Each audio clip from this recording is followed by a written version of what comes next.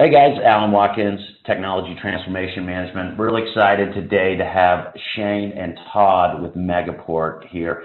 For those clients that aren't familiar with Megaport, but are using a multi-cloud strategy or multi-data center globally strategy, this is something that has excited some clients enough to take up the rest of the day and go fishing. It had, at the same time, saved a client a significant amount of budget.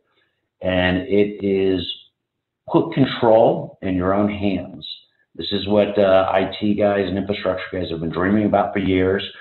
Megaport, if you haven't heard of them, I wouldn't quite call them a startup. They've been taking over the world. They're Australian-based. They're fantastic. Gentlemen, Shane, Todd, introduce yourselves. Absolutely. Thanks for having us today, Alan. So Shane McCleskey, Sales Director here at Megaport. I've been with the company for almost 2 years now. So also on the line is Mr. Todd Wenzel, our Solutions Architect. Todd, I'm not sure if you wanted to say a few words. Sure. Hey guys, Todd Wenzel. Again, I'm a Solutions Architect for Megaport. Been with the company going on 3 months, and I am based in Atlanta, Georgia. Thank you guys for having us. No problem. So guys, we've had some real successes with you guys in higher ed, power and power distribution, as well as retail. Help my audience know, who is Megaport? Oh, absolutely. Again, Alan, thank you for having me. And just to kind of give you guys a brief high-level overview without going into the weeds too much, and just to expound a little bit more on what what Alan was saying there in the introduction is, Megaport was founded back in 2013. Serial entrepreneur by the name of Bevan Slattery, who created Megaport with one goal in mind, and that was to make private interconnections as easy and seamless as possible. And that could be point-to-points between specific co-location data centers or to any of the hyperscalers that you see here listed on this slide. So since 2013, circa 2013, since our birth, up to 2020, we've obviously seen a lot of change and adaptation in the market when it comes to IT infrastructure and what our enterprise customers are doing with their applications, and whether they want to keep that in-house on-prem or push that up to the cloud. And so, there's a lot that we see that's on our customers' plate in terms of, driving innovation and functionality. And what we're trying to do really is just take the burden out of the network, but also extending, increased functionality as well as securing that network into those critical workloads that our customers are currently, accessing today in some of these public cloud hyperscaler environments. So essentially, what we're doing is it's one connection, inside of one of the Megaport-enabled data centers that we have a point of presence in, across the globe, up to 500 plus data centers now as it stands today, and constantly expanding our footprint. Through one single connection, you can access, manage, and right size your connectivity essentially through one pane of glass to any of the hyperscalers that you see here, or to any other Megaport-enabled data centers, or it could be to any other any network SaaS providers that we listed on our marketplace. Let's take a pause there, because I think we've had some discussions with some of our clients that privately interconnect with their clients as becoming part of your portfolio. So essentially authentication rights and being able to turn up within seconds a private interconnection between their own clients. So I think that's something to highlight as well, as productization potential of delivering your product through Megaport, especially if you're ordering 100 meg or higher access connections into your customers as a partner. I'm sorry, keep going, Shane. No, absolutely. I mean, and you raise a good point. Right. I mean, outside of what our customers are pushing into these hyperscalers is the idea of leveraging dedicated, secure access to any of their other customers, environments, which may be on the Megaport network as well. So through one single NNI or port, if you will, you can spin up to 100 different virtual connections to any endpoint on our network. And connecting to their customers and partners alike, that's something that they can also manage through that one single pane of glass, which is ultimately going to save them on budget, to where they can also allocate more time and resources to what's important, and that is their infrastructure and their environments as it stands. So help me get a grasp. How many data centers are you guys built into today? It's an ever-growing number, it seems. Absolutely, and it's changing. I think we're adding up to 25 to 30 data center deployments on a quarterly basis, at this time. And where we stand today is, I believe it's upwards of 530. And I say that because it's constantly expanding. The number changes every day, it seems like. And what kind of differentiates Megaport, versus any of the other, fabrics or exchanges out there is that, we are data center neutral. So we work with 83 unique data center operators. You name it, odds are that we do have a deployment inside of those facilities.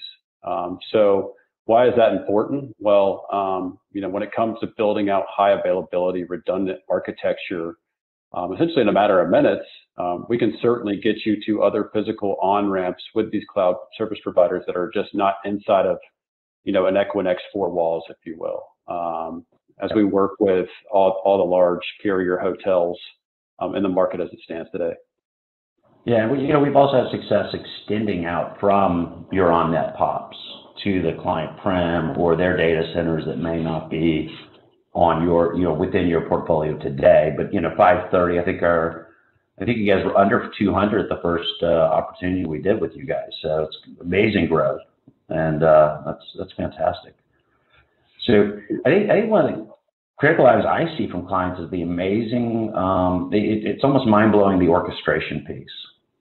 And I wasn't sure you guys be able to show that, because that is jaw-dropping the first time I saw it, and within clients it seems to be pretty amazing.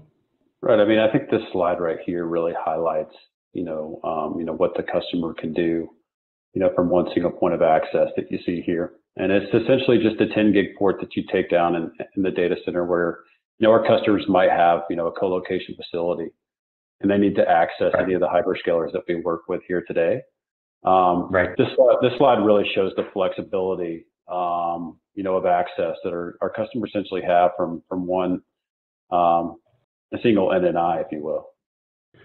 So let me re-architect one of the use cases we saw was, customer needed to get to the Oracle Cloud Exchange. They also had AWS and Azure, and they were looking with their current carrier at a couple of grand a circuit to interconnect into by a gig into the Oracle, and then a couple of 1,500 here and another couple of grand for Azure, I believe. And I suggested we collapse that down to a single architecture. That would be a simple cross connect. So their lead times with their provider to build in all the access was going to be somewhere between 120 and 180 days. Our longest pole in the tent outside of the contract, which was actually really simple, other than the client's accounting, was the getting the cross connect from the data center. So, most of our vendors were finding the cross connects at the data center somewhere between 24 hours and 72. Mm-hmm. And then the orchestration piece was literally, I think, about a 20-minute kickoff call with you guys to get that up. So imagine collapsing that massive project, PM assigned, all the work, and being able to orchestrate 3 private connections of 3 different clouds, all within about a 72-hour period, and all of them about 15 to 20 minutes worth of your effort. So that's the kind of thing we've been able to do with Megaport. So sorry, I hope I didn't see the thunder showing. No, you raise a good point, and that's some of the pain or the main pain point that we hear from our customers when we're on these introductory calls, is that they have a multi-cloud instance where they need to access in Azure and AWS. And they need to secure that over a dedicated network. But they said that the traditional carriers like a CenturyLink or a Level 3 or any of the Verizons, not to name drop, but there's some burden and headache as well as some cost involved in terms of turning up those traditional circuits. As you had mentioned, there's a 90-day to 120-day window. There's also a number of resources that you have to allocate to track down, your account management team to get those circuits stood up. And to your point, Alan, it's taken 15 minutes to create an account on portal.megaport.com, and then generating a company profile, and then targeting your co-location site specific to where you can allocate in that search field, and then provisioning a port that generates an LOA in under 59 seconds. So now our customers can come in and dynamically create dedicated interconnectivity, as you'd mentioned, in under 3 to 7 business days at the most. It's really dependent upon where that customer is at in terms of their deployments and how fast they're willing to work, because that's not necessarily an issue with Megaport. Once you have that port in place, it's essentially point and click from there, and then peering at the identified locations or on-ramps with these cloud service providers that are located on our network. So saving a lot of time, we're saving a lot of money, and we're taking a lot of burden out of the network so our customers can focus on what's important, right? And that's the applications that are ultimately driving, the innovation that's within the enterprise. That's pretty amazing. So not only these providers, we also have the other cloud data centers. So many of our clients are running data center to data center backups between their own clusters of private cloud. So we've been able to stand these up as a alternative or HA pair to, their point-to-point solution for their backups. Yeah, absolutely. So essentially, it's really dependent upon where that customer is at, where we can identify a common point of presence, as all of our equipment resides within the data center. There's some unique stuff coming down the pipe in terms of where we're at from a product roadmap perspective, where we're going to be able to provide connectivity back into our private network for those branch offices where we may not be able to meet them from an on-prem perspective. But for now, what we're able to do, if you have a common point of presence, you can essentially, spin up, a WAN environment and have deployments, stood up in just a few days. And ultimately, we're seeing our customers save thousands of dollars in the meantime. And one thing to note as well is that reliability is not an issue, as we present 100% uptime SLA on all of our services, and how we built out our network. So I think that's one thing to note is, okay, well, Megaport, it's a nice product and, provides a lot of value, and the fact that the speed to deployment, as well as availability and access. Well, what does that mean in terms of, having a protected, core network? And that's essentially what we provide over 100 gig MPLS mesh backbone. That is core protected. So it's a fast reroute. If a fiber was cut, we're automatically going to reroute that traffic in essentially under 50 milliseconds. So the network is protected, but the value prop really is in the interface and what you have available to you. Okay. Yeah, we've been able to we often pull for clients, what the latencies are between data centers, and being able to pull those on yours, you guys have come back very well, very aggressive latency speeds. Yeah, and that can all be accessed. It's transparent online, as well under megaport.com/locations, to where any customer can go and search, see if we do have a common point of presence. We do have a view latency tab to where you can pull any endpoint in our network, and also pull the latest latency figures that we pulled. I believe it's the month prior, that will show those figures transparently to the end user.